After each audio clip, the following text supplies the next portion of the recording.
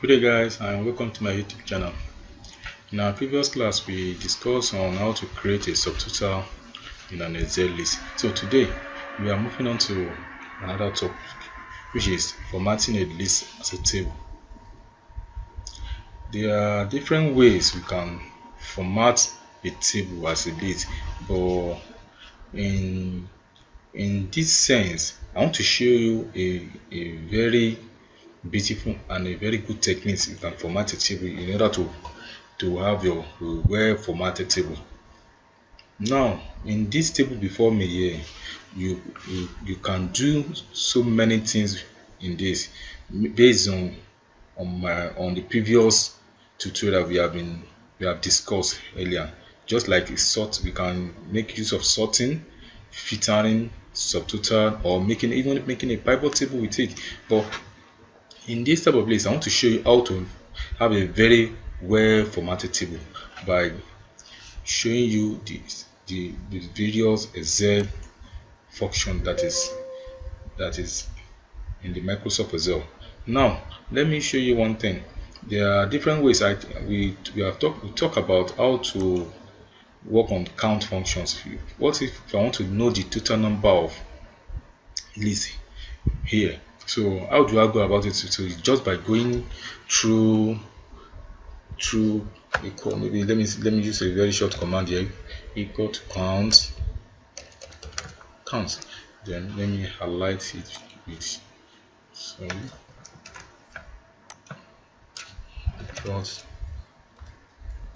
count, then brackets, so let me highlight it, so to pick the whole control shift up.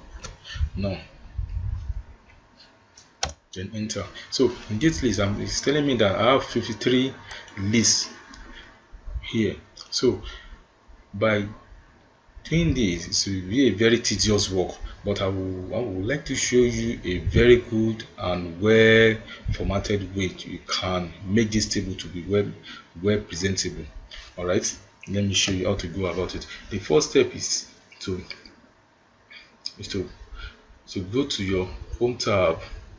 Now here, now after going to your home tab, then you see a formatted table. You can see it. Just click on it. Then immediately you click on it, so you can just choose any color you wish to your desire. So for me, let me choose this particular one. So you can see that immediately I click on it, it pick all the whole table for me. So once I click on it, you can see a very well formatted table. It has been created for me. Even a drop down menu here. You can see which you can perform any functions that is to your well suited. Now let me show you another thing to know the total numbers. Now total number of the list here.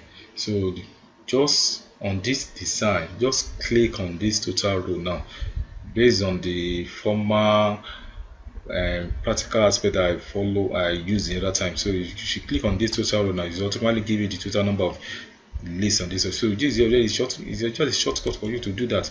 So now what if I want to add more lists to this row?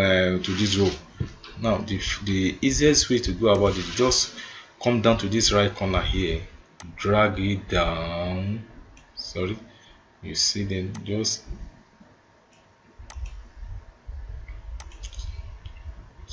you can see, just drag it down. So once you drag it down, so you can add any list to this Excel list here. Let me show you. Maybe probably yes, I have 4, 5, 7. Let me say Joy. Let me say, okay, for first name, let me say Benson. Here the department HR, let me use HR. Then the email, let me say Thompson.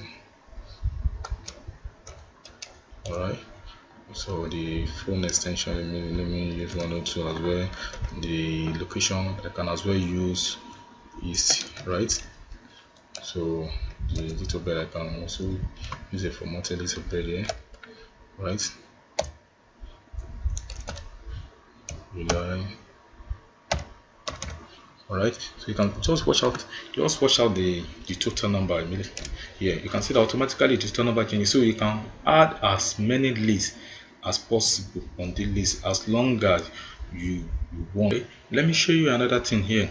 You can see that the total list on this table here is 54.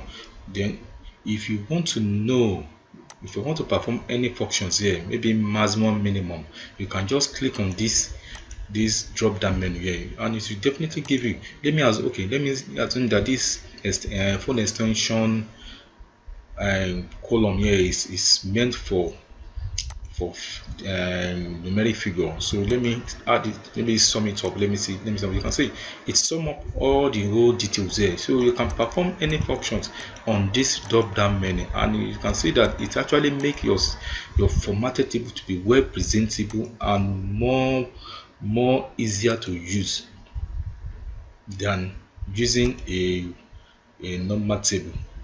Thank you, and don't forget to subscribe to my YouTube channel as I keep updating you on more functional and dynamic Excel function.